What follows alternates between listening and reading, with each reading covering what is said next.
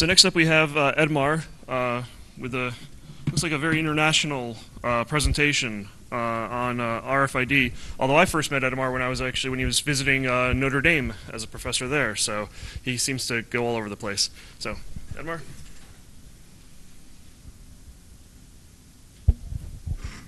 Thank you, Tom.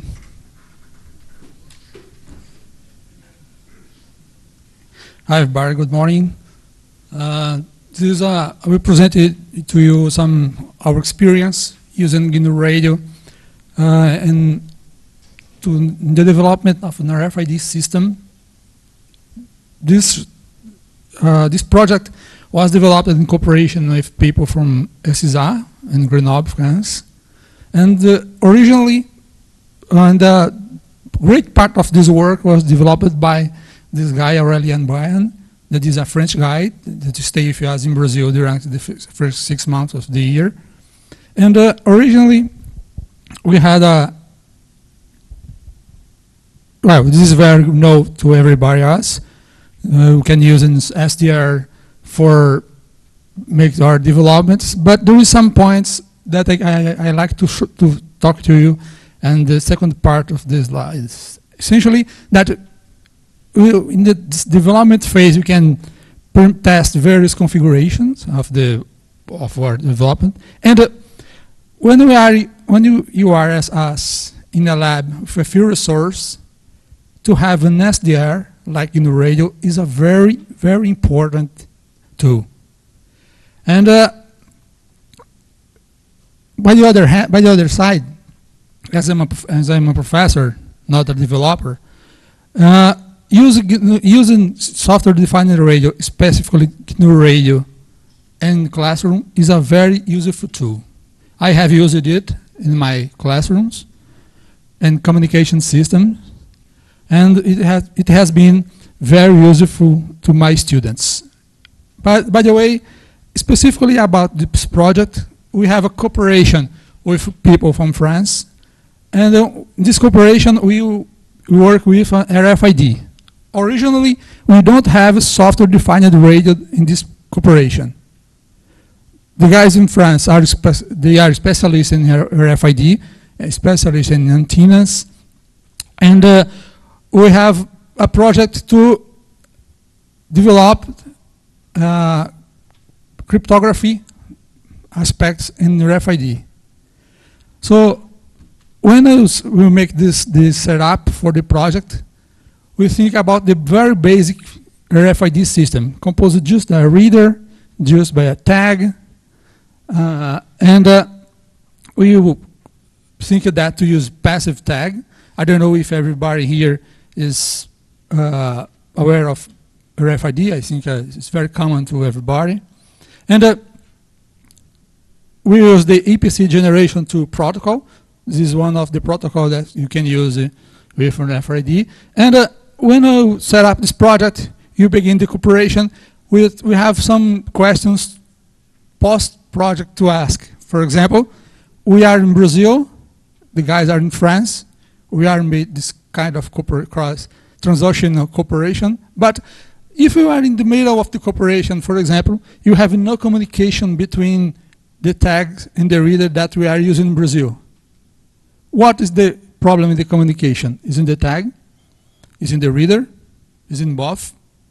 Well, if you remember the previous slide, we talked about labs with few resources. We don't have a lot of readers and tags in my lab.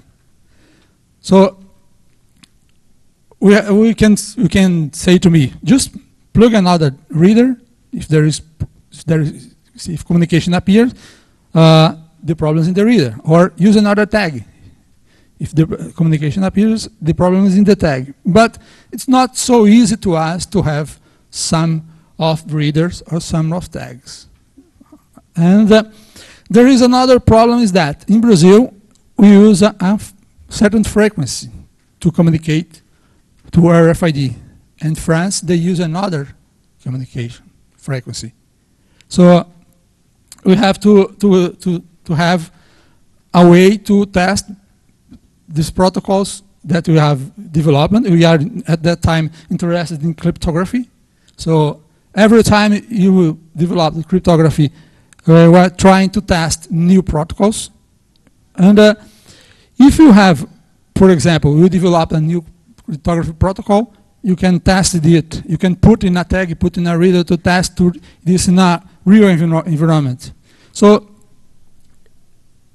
how do you do that? You can construct a new tag for each protocol. It's very expensive to us. It's not so easy to do. So at that point appears that let's do this on RFID and SDR. Why? Because if I have an RFID system, you can answer all of these questions. You can make all of our development more easier and more cheaper. By the way, when I decide this, we'll look at the literature to see what had been developed. So we found some works, and these two works was remarkable to us because both of this work was in the SIGRAN. I think that everybody here is aware of SIGRAN, and they will have access to source code. And eventually, both of these works are interested in the reader part of the system. Guys that have developed this to test the performance of the reader, or to test or to improve the reader, trying to him to be a new company they call listener. And they use commercial tags to test their system. So since we have these projects in hand, we have decided, okay, let's use one of these projects as our reader, and let's develop our tag. And if you have these two components now, we have a complete flexible system. You can test our new features in a very easy way. You can switch frequency, very easy way. You can switch protocol in a very easy way, since that you have developed this. And at that time, we go to the development, and you decide to make something like this. This will be our RFID SDR system based on GNU Radio. As can you see, you have the reader, you have the tag. Our reader and our tag use two antennas, one for transmission, one for receiver, different from commercial RFID that use just one antenna. This has a region. We are motivated by that. We are using the SRP. You have a branch for transmitter, a branch for receiver, and we are trying.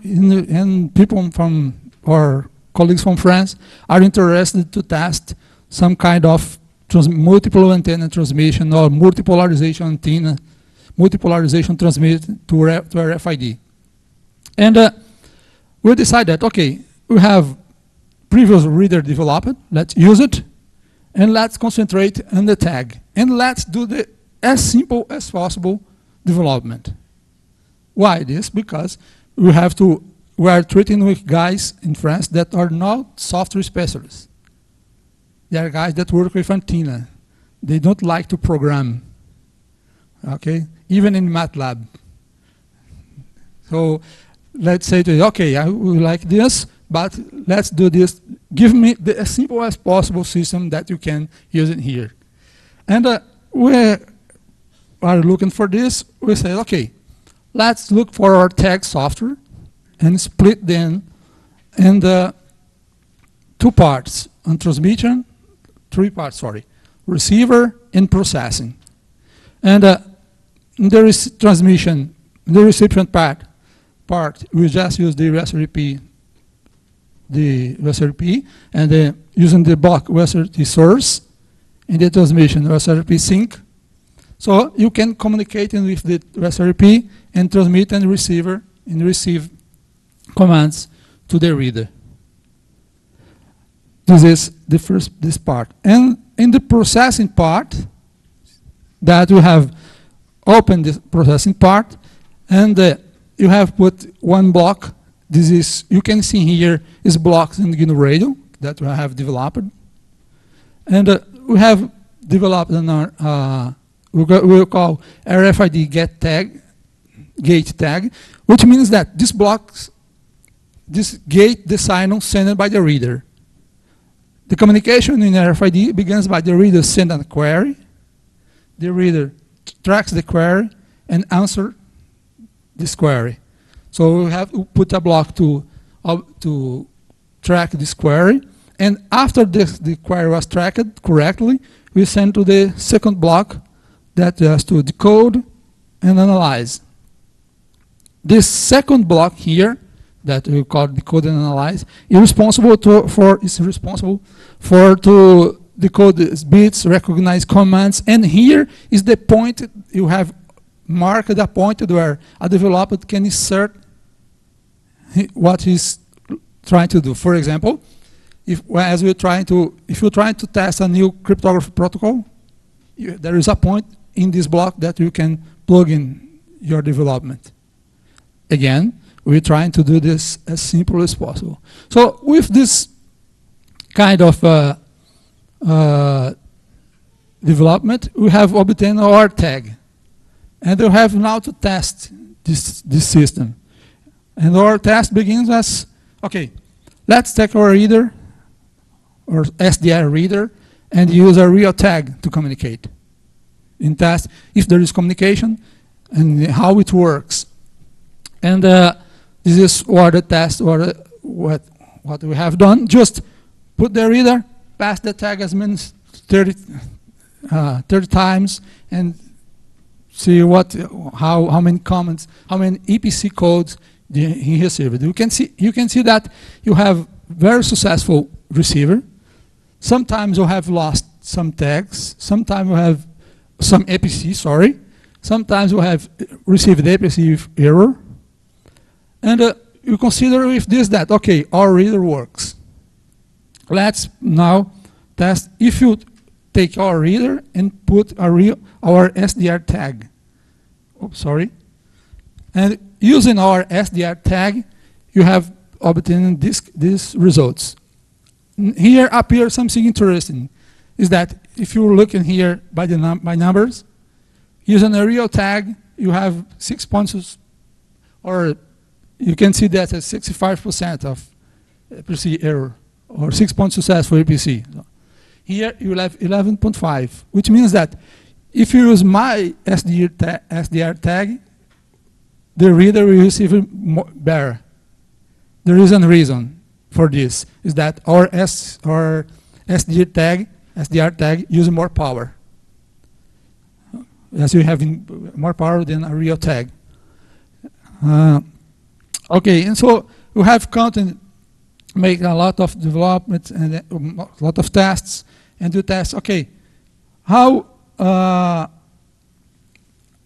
is the number of the ratio between the number of the reader received by the tag send? And you have sent that the tag, our reader, in 85% of the time can correctly obtain the EPC code. This is very interesting because you have a very reliable system in terms of RFID. So there is another task, but by the way, okay, since you have this system, this SDR system, we have think that let's implement one protocol, and let's just to see how the system comports. We have decided to take this protocol that's in transaction information theory and implement in our system. Here you can see that Alice as the reader, Bob and Eve as a tag. What means that Alice will send some commands, will send some bits, and the noise will affect these bits. Bob and Eve will receive these commands with errors, and with a sort of exchange of information with certain steps. The idea is that when Alice and Bob exchanged some information, the probability of error from that Bob received is low and even increase. What if you asked me where you put the code of this protocol here? We have just written here, and in the code and analyze, and you have just put your code there. And we have implemented this, and we show that you have to make some tests. You can see this error probability, and you have confirmed, obviously, that it has you confirmed in theory, and in our application, you have obtained this kind of probability. And if you look at this, the final probability of error, if that the intruder is 50%, and the average probability of Bob is 22% or 10%. It's very good in these terms. So with this system, we have confirmed what we have proposed, that we have an SDR that you can perform a lot of new tests in this kind of in RFID. So to conclude my talk, I'd like to at first say that what we have done is just to extend the previous work, and we have obtained a complete RFID system. But I like to thank people that share projects on SIGGRAPH, and like to ask everybody of us to share more projects on SIGGRAPH. It's very important for people that are developing. Okay, I'm considering that everybody is aware of SIGGRAPH. And the second point is that do not just share your project on SIGGRAPH. Actualize it, maintain it, actualize it. Okay, this is another thing very interesting. We have just implemented a protocol that have a cryptography for RFID, but at this point it was very interesting and very important to us, because it was the first point for where we can test another protocols that we are developing. And at this moment, we are working with more elaborated protocol. We have working with transmission with multiple antennas. We have working with we are working with antennas with multipolarization to use in RFID, specifically to obtain cryptography, to obtain security. We have a paper accepted in this conference, and that will be held next month in France. Now you have new functionalities that can be tested, other specific protocols, this kind of multiple antennas, and I think that is. Thank you.